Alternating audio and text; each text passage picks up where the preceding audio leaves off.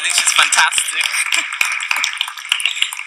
So when I was 17 years old, I wrote a book of poetry, really bad poetry, that I now hope that nobody will ever read. But true to the delusional ambition of youth, I thought that this was a wonderful book. And in Nigeria, when a book is published, it's customary to have a book launch to introduce the book to the public. And so I set about planning a book launch for this terrible book of poems. There was a powerful man in the media who I knew would help with this book launch. And so I found my way into his office in Lagos. And I told him about my book.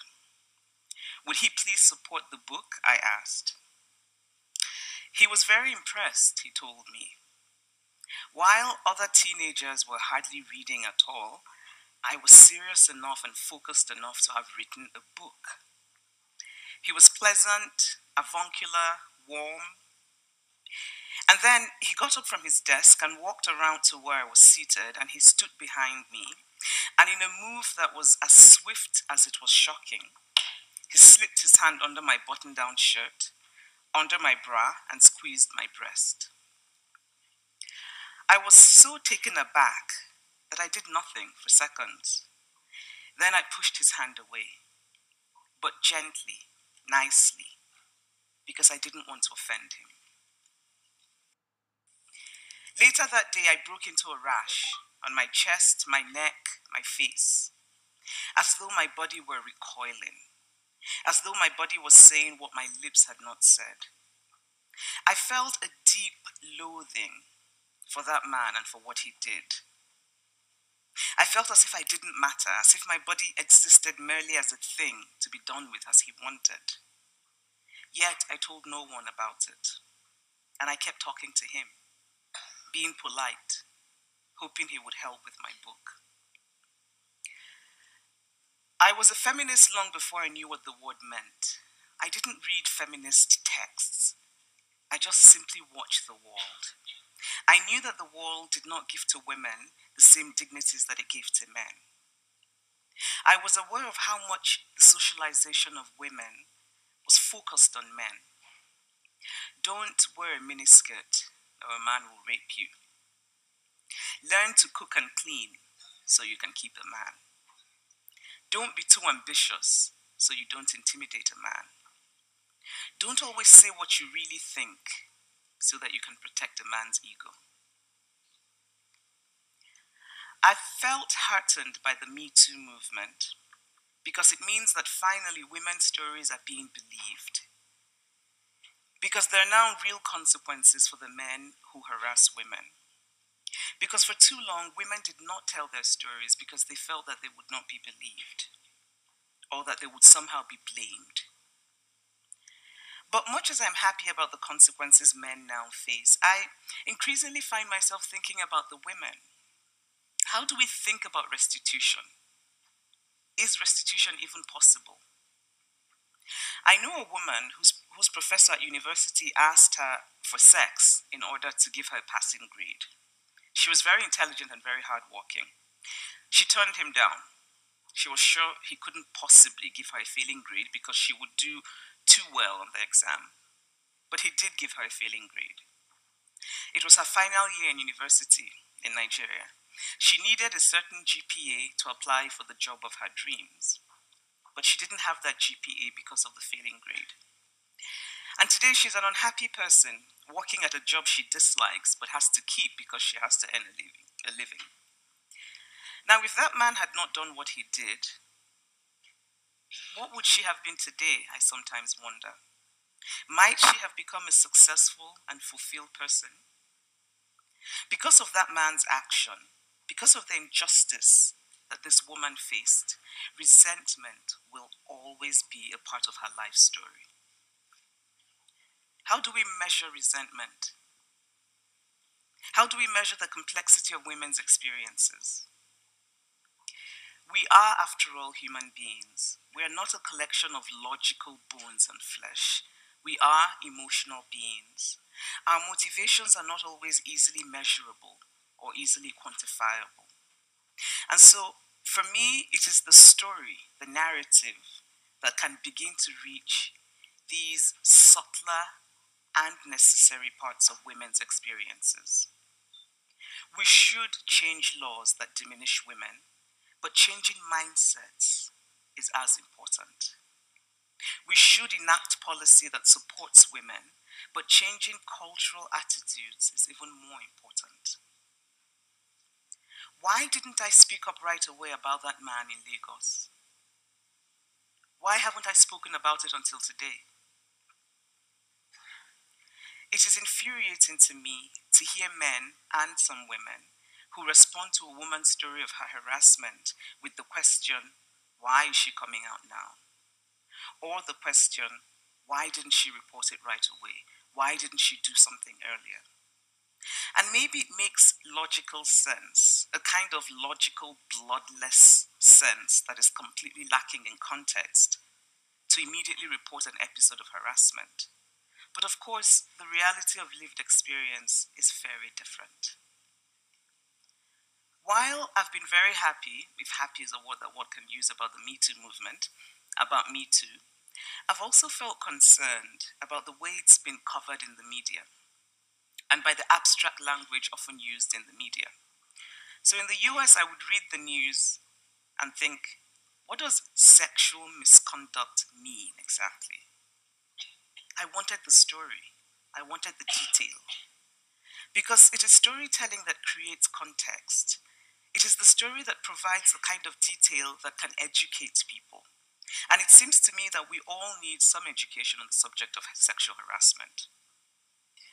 It is the story that makes it difficult to silence women.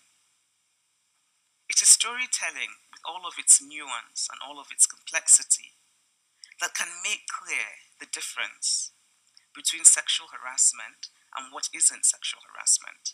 That can make clear that when sexual harassment happens, it is much more about power than it is about sex. And I think it is storytelling that can make clear that women know the difference between what is consensual and what is not. I was also troubled by how much of the media coverage of women was done in ways that aligned with the traditional ideas of how a woman should be. Women crying, women helpless. Yes, of course, there were women who were crying and helpless, but there were also women who were filled with a cold rage. But the media coverage didn't show that. I felt that it risked infantilizing women, and that it aligned with that idea that for a woman to be deserving of sympathy in a subject like sexual harassment, she has to be as non-threatening as possible. I hope that Me Too will become the beginning of a real revolution, one that will end with women finally being full autonomous human beings in the world. But there is still so much work to do. So it's wonderful to have laws that expect a father to take time off to care for a new child, which I hear happens in the Scandinavian region. But how does society really think of that man who takes a lot of paternity leave? That man who stays home while the woman works? Do we really see it as completely neutral? Is domestic work really gender neutral, or do women still do a majority of it? The politics of domestic arrangements matters very much because the discourse around women and work is really about domestic work. If the traditional expectations were not that caregiving and domestic work were primarily for women, then there would be no need for us to have conversations about, can a woman have it all? Because we never speak about whether a man can have it all. I have a friend who's in an ostensibly equal marriage. Both of them work, both of them are progressive. But she does most of the childcare and the cooking, and she handles the children's school arrangements and that sort of thing. And she said she was fine with this until one evening when she realized that her husband did not know where her children's socks were kept.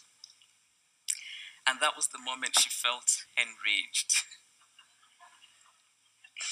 But she also said that when he did try to do the housework, she sometimes felt uncomfortable or overly grateful or certain that he wouldn't get it right.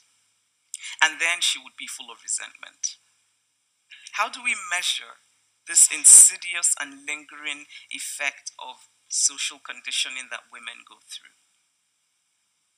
How do we account for the ways in which societal conditioning holds women back? Literature is my religion, and I've learned from literature that all of us human beings are flawed. And I've also learned that all of us have the possibility of redemption. We can remake the world. I believe that. We can remake masculinity. We can change it from this narrow cage that traps men into a humane idea. We can expect men to be vulnerable. We can give men the language of emotion.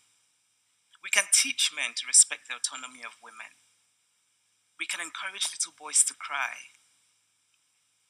We can create a world where women can be full sexual beings, where slut shaming never happens, where women face no backlash for being bold or for being angry or for being aggressive or for being ambitious. We can create a world where there are many women in real positions of power, because representation matters. I think Sweden might have started off fairly okay, but there's still a long way to go. There's such a thing as a female prime minister, Sweden. We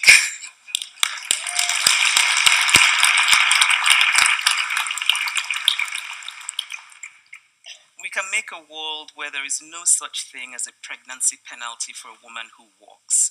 We can make a world where we all collectively support those human beings whose bodies do the difficult and physical work of ensuring that the human species does not become extinct.